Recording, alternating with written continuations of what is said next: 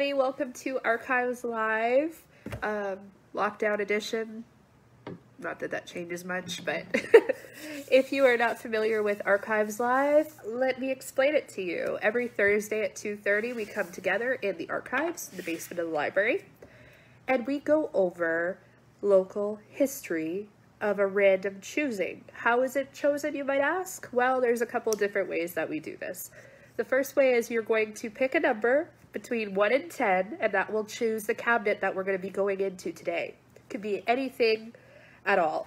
Once that's chosen, then we're going to go ahead and pick another number, which will tell us what file we're going to be looking at. It could be anything from photos to histories to pamphlets to anything. So, in order to start, what you need to do first is pick a number between 1 and 10 and put it in your comment box below or to the side, wherever it is on your device. So go ahead and put that in.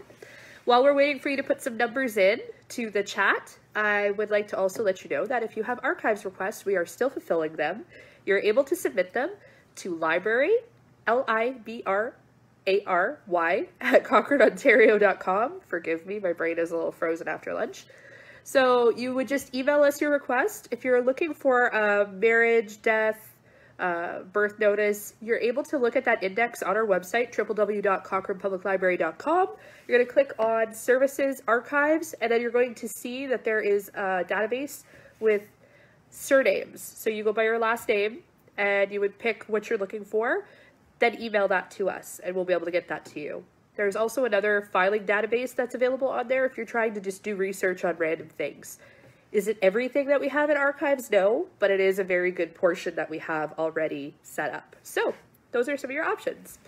I'm going to go ahead and type something into the chat. So if you have any questions during this, go ahead and put them in the chat box. Again, just need a number between 1 and 10 to start us off. Do not be shy. You have nothing else to do right now. It's a lockdown. Or stay-at-home order, sorry. Stay-at-home order.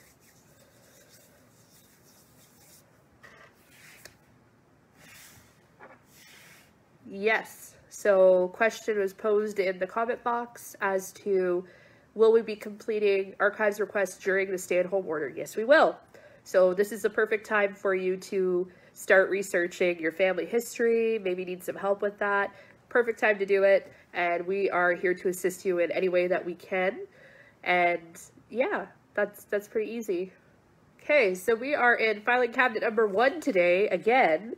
So good choice. I guess people really like the crime kind of thing. That doesn't mean that's what we're gonna get. There's all sorts of stuff in miscellaneous. I need a number between 1 and 50, please. So go ahead and toss in a number between 1 and 50.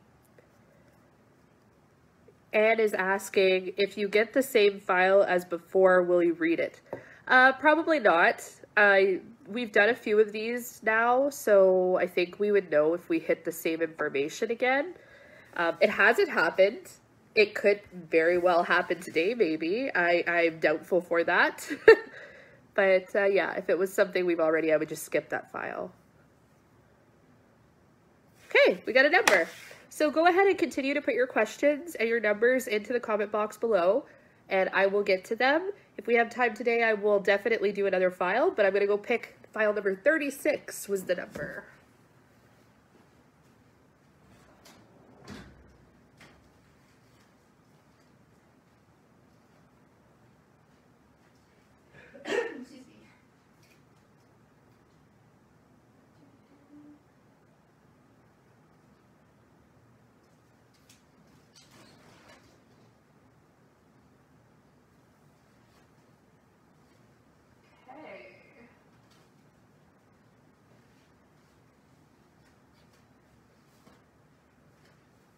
File number 36.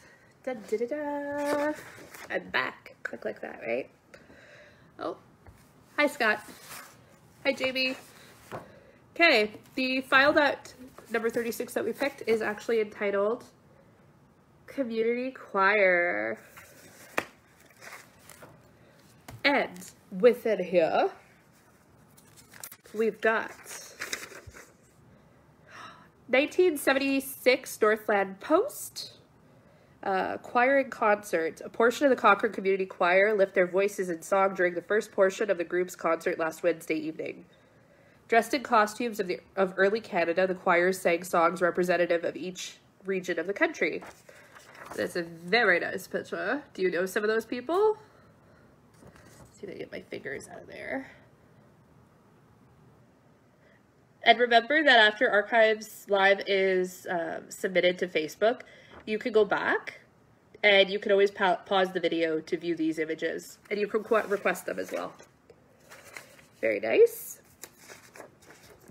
This one says, mopping up. With their mops raised on high, the Sailors chorus from the Cochrane Community Choir emphasized the point that there ain't nothing like a dame. The song and dance routine was part of the South Pacific portion of the concert, given on May 26th at the high school. And I'm assuming, I'll have to look at the other sheet, doesn't have my year on here, but probably on the note sheet that I have. Hi, Scott. I hope you're doing good. Definitely a different day today. You would think with a stay-at-home order it would be a little bit less busy in town, but not so much. This is from 1978, Northland Post, and it's Lads and Lassies. Outfitted with kilts, the members of the Cochrane Community Choir entertained an appreciative audience on May 3rd at the high school. The choir presented the annual spring concert, which featured in words and music the story of Brigadoon. The evening of music featured guest appearances and a number of French songs prior to the review. And then it shows the person who is directing is Yvonne Leverett. I'm probably pronouncing that horribly wrong. But they named him specifically because his back is to the camera. I'll put my hand behind here so that it's not gonna... It's a beautiful picture. I'm sure there's many people who are part of the community choir that are very much missing that. So shout out to the community choir. Excuse me. This is from June 9th, 2006. 30 years of musical memories. And I'm not going to read the entire thing, but it says on May 21st, the Cochrane Community Choir celebrated 30-year anniversary with the musical memories of 1976 to 2006. And I'll just show you the picture. It's quite a large article, but a very gorgeous picture. That's good, Scott. I'm glad you're doing good.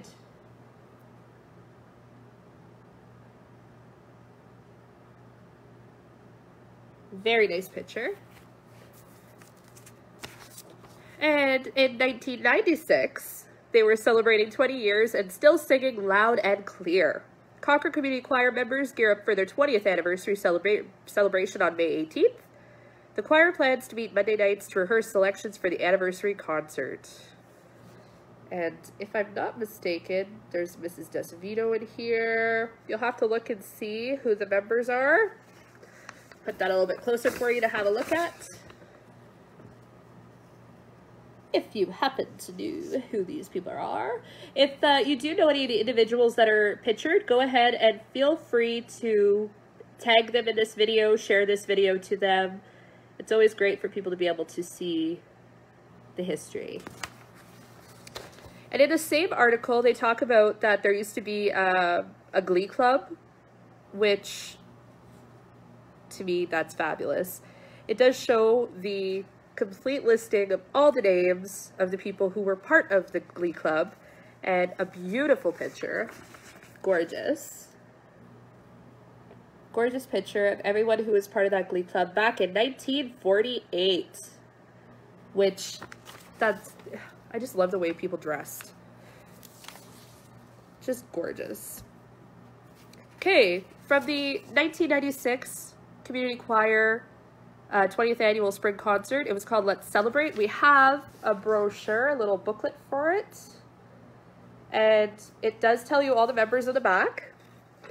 So the members, sopranos, there was Blondine Carrier, Giselle Decevito, Teresa DeJoseph, Linda Gravel, Betty Lavassar, Minnie McKay, Wynne McKay, Lena Michaud, Madeline May, Betty Ann Ouellette, Bev Perrin, Curry, Dorothy Parisi, Beatrice Post, Helen Spaghetti. I'm gonna say that so bad, and I'm so sorry already. That, like, even as it was coming out of my mouth, I'm like, that's horrible. Sapinski? Sapinkins? No. Helen. I'm sorry. Then there's Kim Taylor, Gwyneth Wilcox, Dorothy Bright. Tenors were Tony DeJoseph, Larry Kusner, Jim Liddell, Peter Nash. And altos, Arlene Braids, Mary Buckles, Diane Deno, Kay Fasano, Kelly Gordon, Janet Gray, Marg Hackett, Nancy Irving, Beth Ludix, Ruby Ludix, Sharon Martin, Barbara Malicon, Moria Cizon. Bass was Rob LaFive, Doug McKay, Jean-Paul Perron, Jack Radcliffe, and Rick Whirl. Backup musicians, Dave Whirl, Ben Tedesco, and Bob Brains. And then it's really nice. It's got everything that they were doing. Very detailed. Okay, and then we have another one here. The History of the Cochrane Community Choir, written by Gwyneth Shirley, 1976 to 1996. It is very nice. It is a book, a little booklet, very well put together. And let's see here. The introduction in it is from May 1996. It says, "I am honored to be the president of the Cochrane Community Choir, especially at this time. Since joining the choir a few years ago, I found nothing but friendship, love, and laughter, and I'm so proud to be with this group. I want to thank Beth Loddix for her community members and outsiders for the hard task of putting this reunion concert program together. Gwyneth Shirley for the history of the choir since 1976. A special thank you to all of those who took time to travel long distances to be with us and to take part in our activities. I wish the Cochrane Community Choir long life, and I would invite a younger generation to please join in and help carry the tune. There is peace of mind when you're singing, especially singing with brothers and sisters from your community. Jean-Paul Perrin, President." So, it is a very detailed history, which is wonderful because we always love to know those things. Now, here's my favorite thing. People think I'm cheesy when I do this. Hi, Jessica. Sorry if I'm missing any of the comments. Hi, Joanne. My cheesy thing, whenever there's a book or a program, what I do, probably somebody else out there does it too, I go to the very back and I look at the advertisements for the businesses. I did this with everything since I was a young kid. I even did this with yearbooks. Right away, I go, everybody else is looking at pictures of people and, oh, look at him, he's so funny, whatever. And I'm going to the back to look at the business advertisements. Why? I don't know. I just find it interesting. Especially when things become older and then you're like, that business doesn't exist. I remember where that was.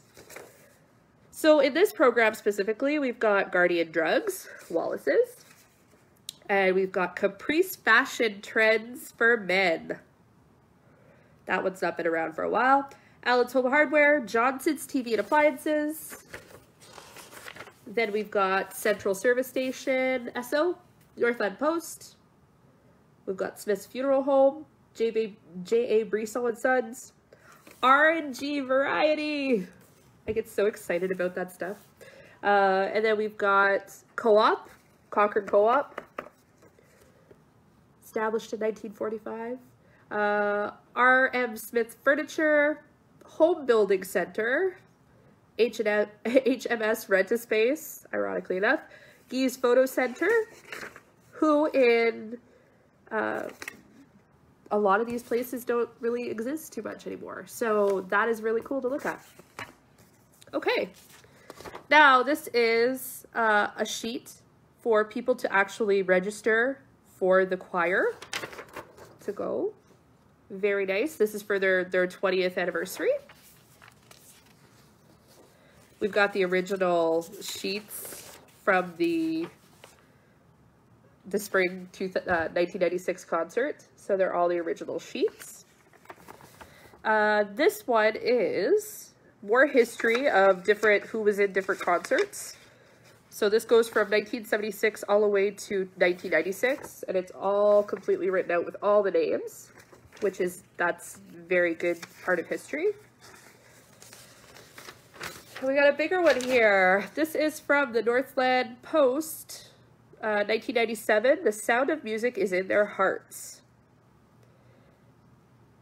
And long ago, someone said they would only last 5 years, remarked Gwyneth Shirley, one of the original members of the choir. And this is when they did The Sound of Music. Very, very interesting. But I'll show you some of the pictures because I think you guys really enjoy that. Sorry about the lighting. Again, if you know anyone who's in these pictures, anyone who is, you know, perhaps related to these people, feel free to tag them in the video or show them. Okay.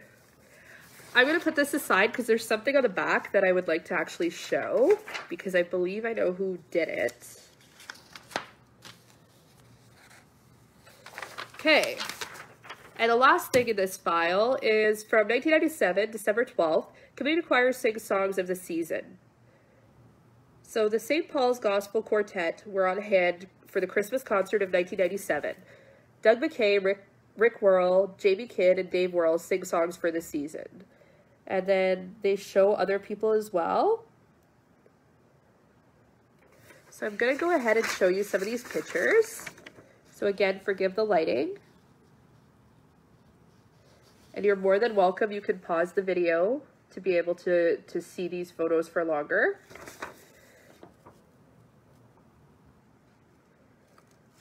Okay.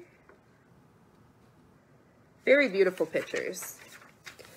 Now, something that I saw on the back of one of these, Marty Woods is a very talented artist. She does many things, but she's got gorgeous artwork that she does, and she does cartoons. And this cartoon is it's an opinion piece from the 1997 Northland Post.